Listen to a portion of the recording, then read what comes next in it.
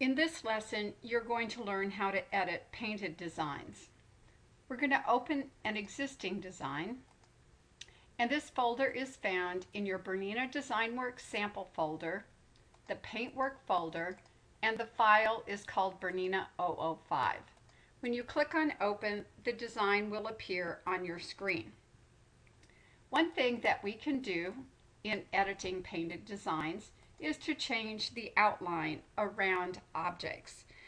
You'll see that this is currently a single line around this leaf, and all we have to do is click on zigzag if we want the line to have more emphasis and be thicker. We can also put a check mark in front of density and change the density of that line and press enter to activate. You can also change the offset, and if we apply a positive number, the outline will go outside the object, and if we apply a negative number, the outline will go inside the object. And we'll simply click on undo twice to restore the original change. If we want to select multiple leaves, all we need to do is hold down the Control key as we are selecting the outline around the leaf.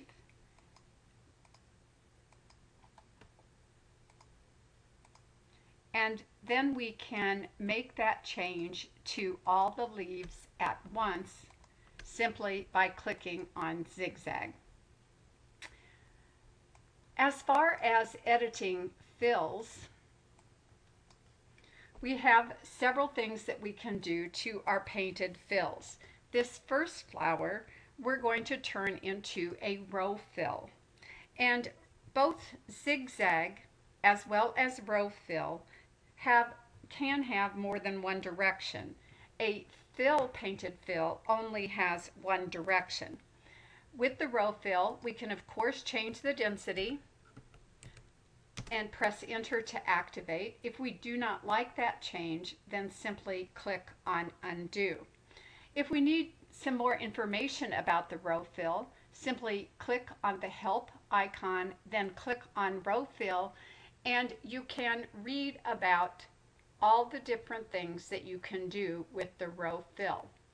You can scroll through the reference manual or scroll to the previous page of the manual as well. With this second flower, we're going to leave this as a row or as a fill and change the density to 2.5. This will create a stripe effect. The third flower will change to a paint net fill and change the cell size to 1.5, and we get a polka dot effect using the paint net fill and changing the cell size. We can also change the angle of the cell as well. For the grouped flower, we can make a more solid look by also using the paint net fill, but decreasing the cell size to 0.5 millimeter. And you can see how it really looks like it's much more solid. One other thing that we can do to our painted fills with a paint net fill is we can leave them as a checkerboard, and by leaving the defaults as they are, we are able to get this checkerboard effect. Zoom in if you have trouble selecting the fill, and then click on how you wish to change it.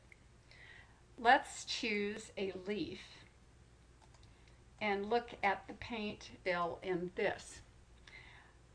With a painted fill, we can change the direction of the painted line by selecting the direction icon and then clicking and dragging across the painted fill. If we want to delete that, all we have to do is click on the X. Or if we decide we want it back, just click and drag and the fill changes direction. Now with zigzag or row fills, we can also divide our leaf, and this can be used to give a leaf dimension. So what we'll first do is divide that leaf by cutting across the leaf, and then we can add direction to each side, and it will give this leaf more dimension. Of course, we can always convert our painted draw fill to a crystal cut or outline design as well. So this design is ready to save and then export to the machine for painting.